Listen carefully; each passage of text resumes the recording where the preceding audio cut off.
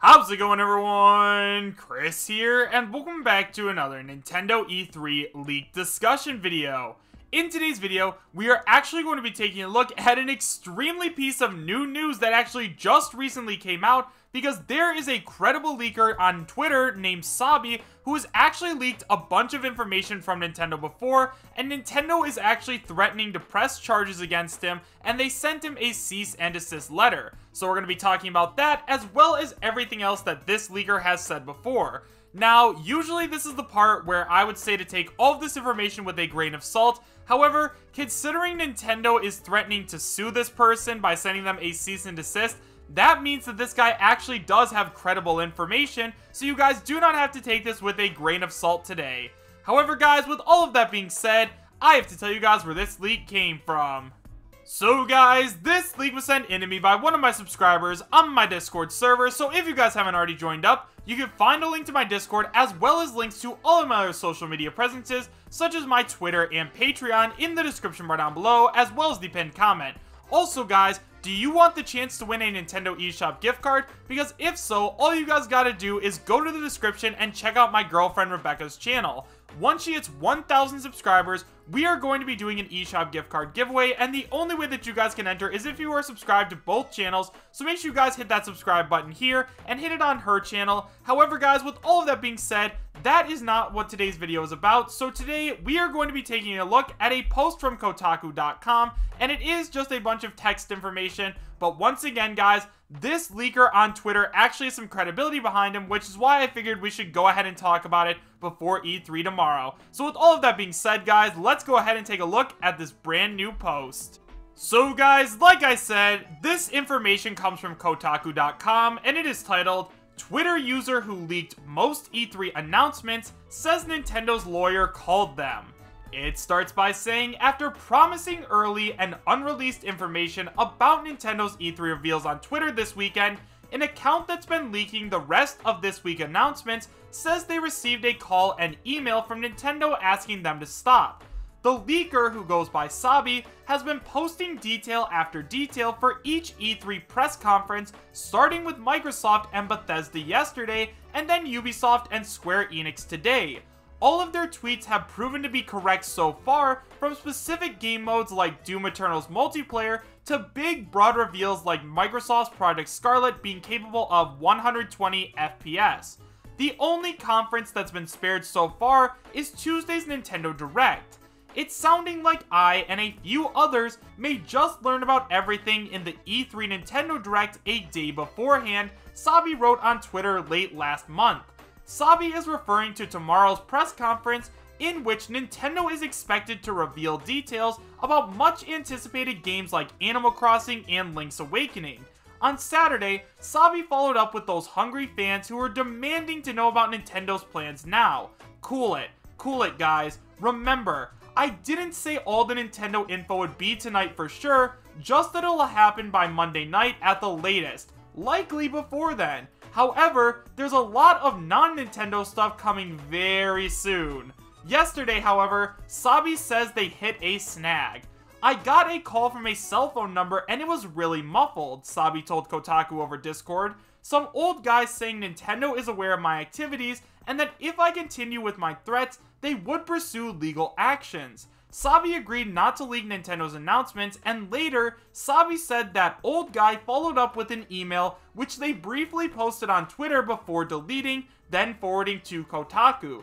It read, "Misappropriation of Nintendo trade secrets." In the Twitter post, Sabi left the lawyer's name and phone number. A Google search indicates that the lawyer has previously worked with Nintendo. The email read, "As discussed, Nintendo is aware of your online activities, including on Twitter and Discord, relating to the disclosure of confidential information regarding Nintendo's games. Also, it is aware of your plans for further disclose such information in advance of E3. Nintendo considers your activities to be a misappropriation of its trade secrets. If you continue to disclose such information or follow through on your plans regarding E3 information, Nintendo will look at all of its legal options, including commencing legal proceedings against you." Sabi is surprised that it was Nintendo who contacted them. "I've actually leaked very little of theirs yet. they said, despite branding themselves on Twitter as a popular leaker in the Smashboards and Reset era Nintendo communities. What was more surprising is that the lawyer even tracked them down. Sabi says they're not currently living in the country where they have citizenship and received the call on a house phone where they're staying, one with no connection to them. It was really creepy, they said. Neither the lawyer nor Nintendo responded to Kotaku's request for the comments. The big lingering question is how someone might have gotten access to all these E3 press conferences before they'd started. Sabi even wrote on Twitter that Keanu Reeves would be in Cyberpunk 2077 before developer CD Projekt Red made that surprise announcement on Microsoft's stage. When asked, Sabi told Kotaku that it all comes from a single source, one they don't talk to directly but only secondhand, and that the source in this instance I've only known for a few weeks. It's not clear whether this information is being obtained through website hacking or other illegal means. As for the Nintendo leaks, Sabi is confident they'll still filter out. Their source, they say, leaks through other people as well, so it won't really change much. So now that we've gone over the entire post, let's talk about it a little bit. So guys, a couple of things that I want to say about this before we start talking about what Sabi has leaked before is that this is an extremely strange situation.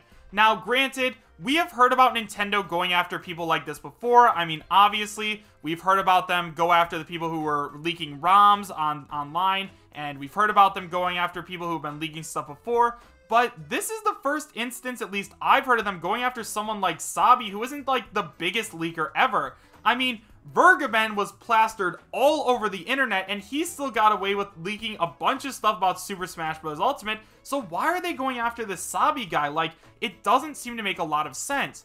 Which begs the question, like, is this guy truly 100% credible? And the answer to that is yeah, he definitely is. I mean, when you look at it like this, like, Nintendo didn't go after Vergaben, who was leaking a bunch of stuff about Smash Ultimate, because he got a bunch of stuff wrong, whereas Sabi has only gotten a few things wrong, or maybe even none. Like, I haven't dug that much into Sabi quite yet, but to my knowledge, he hasn't gotten a single thing wrong, proving that he is a credible leaker, and Nintendo is actually afraid of him. So guys, if you want more information on this Sabi guy, I'm gonna go ahead and leave a link to his Twitter in the description bar, so that way you guys can go and read everything about him. Now, obviously, I don't think he's going to respond to personal DMs or anything like that, but I think I am also going to try and reach out to him and talk to him just because I think it'd be pretty interesting. However, guys, with that being said, just go ahead and give him a follow, and there you can read about everything that's been happening from his perspective.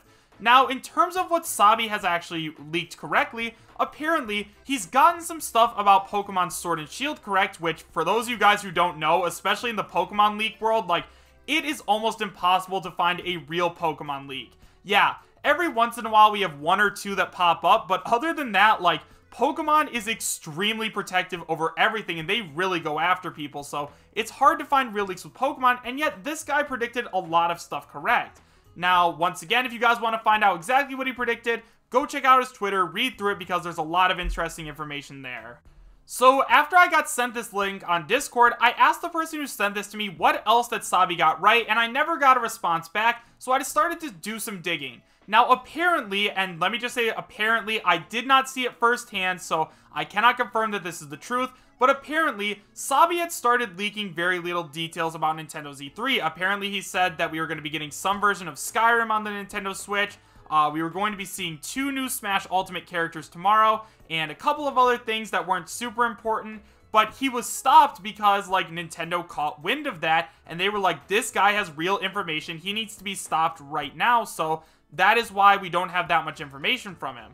Now, if you guys know any information about Sabi that I'm not going to be covering in this video, because once again, a lot of this stuff got deleted and I haven't been able to find, please let me know in the comment section down below, because this is an extremely interesting story. However, guys, with all of that being said, I just have to say that this situation is absolutely crazy. I mean, the Nintendo people were able to find this guy while he wasn't even living at home, and they were able to figure out who he was and everything else like that, and that's just absolutely insane. So the message that I am getting from this is to never cross Nintendo, and Nintendo, if you're listening, I promise I'm never going to cross you, so please don't send the ninjas after me. Anyways, guys, with all of that being said, please let me know your thoughts about this leak and this whole situation in the comment section down below. Once again, this is extremely crazy, but it's not something that's super unheard of, so, I mean, it happens. I just wonder what's going to end up happening next. I'll keep you guys updated with the story as new developments come out. Wow, I sound like a news anchor right now, but that's not my intention. Anyways, guys, with all that being said, thank you guys all so much for watching today. Have a great rest of your day, and I will see you guys next time. Take care. Also, make sure to subscribe, share, and like. Can't believe I forgot that. Bye, guys.